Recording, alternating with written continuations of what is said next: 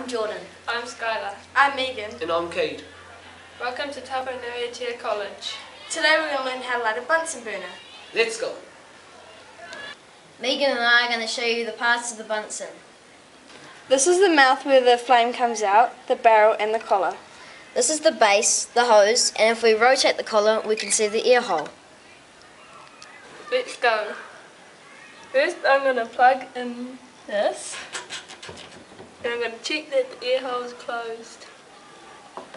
First we light the match. You hold it to the mouth of the Bunsen. Then you turn on the gas. That is the orange safety flame.